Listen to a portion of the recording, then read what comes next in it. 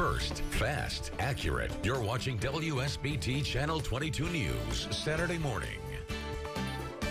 Put on your dancing shoes. There's a good reason to get moving. Hundreds of students will work up a sweat at St. Mary's College today for a dance marathon. In the studio this morning, we have Ellen and Allison here to talk about it. So tell us about this. I mean, it sounds like fun, a dance marathon, but I mean, they're going to be dancing for 12 hours? Yes. So it starts at noon today, and then it goes till midnight, and participants are encouraged to be on their feet for 12 hours dancing or just kind of playing around. So it's going to be a really exciting day.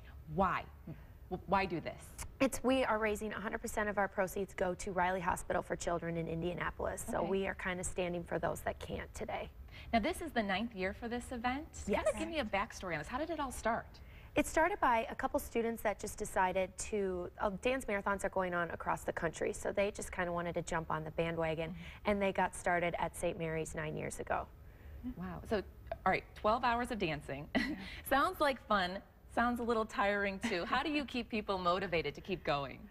We do a lot of different activities throughout the day. So we have a mechanical bowl coming on later in the days to keep people, you know, motivated and excited about that. We have a bounce house, a DJ, so lots of music will be playing. We have Riley stories, so like Riley families will be coming and speaking, which is really cool because we get to hear their stories, and it's a motivation for everybody to remind ourselves of why we're there and why we're dancing for these 12 hours. And you usually get a big turnout? We usually do, yes. So we're kind of expecting around like 300 people today, which is exciting, and then that's just people that have pre-registered, and then we still have participants that come the day of that want to join in on the fun. So anyone can come? Yes, anybody can come. It's $5 at the door if you want to come for a couple hours, or you know, you can keep paying to stay for longer. So we're really excited. And it all goes to a good cause? Yes, to Riley's Children's Hospital. Yes. So that's great. And what time? We said it starts at noon? Starts at noon, and it goes till midnight tonight. And participants are encouraged to come for the whole time. They can come for a little bit. You know, they can kind of come and go. So we're very excited. And you don't have to be the best dancer out there to take part. No, we're definitely not. Absolutely not.